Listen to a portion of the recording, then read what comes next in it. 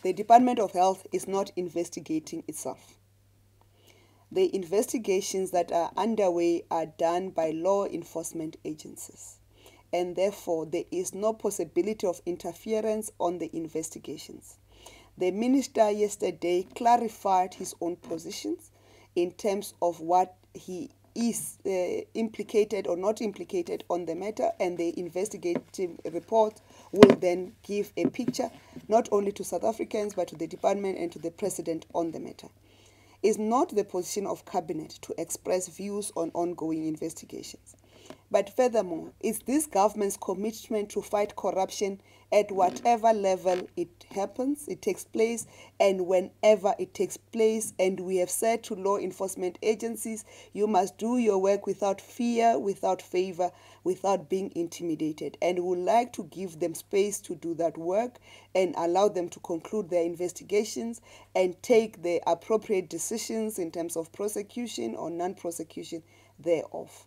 And therefore, whether the minister steps aside or does not step aside is not a decision that cabinet will express itself on. It's the discussion that must take place between the minister and the president to the extent of the matter. But any area or any signs or allegations of corruptions are viewed in a very dim light by cabinet and the president. And on that matter, that's why the investigations are taking place. In terms of the question around e-tolls, the Minister of Transport continues to table various reports around e-tolls and continue to engage on what are the possibilities of e-tolls.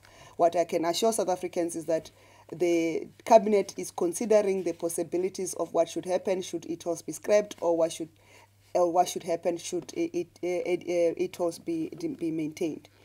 What the Minister of the MEC of Gauteng and Transport was communicating, I think, is the position of Gauteng, which is not new. Gauteng has always lobbied for the scrapping of e-tolls, and they've lobbied national government for that, and we continue to say what are the permutations that will enable that, if should that happen, given the financial commitments that have been made with the Gauteng road improvement program. So it's not new what the MEC has tabled, but there is no decision at cabinet for as we speak today around the scrapping of e-tolls or non-scrapping of e-tolls, and the Minister of Transport continues to engage with all the parties that are relevant, the National Treasury, the Gauteng government, and also continues to update cabinet on the progress with such engagements and propose various proposals that cabinet is considering and once considered for the decisions to be made.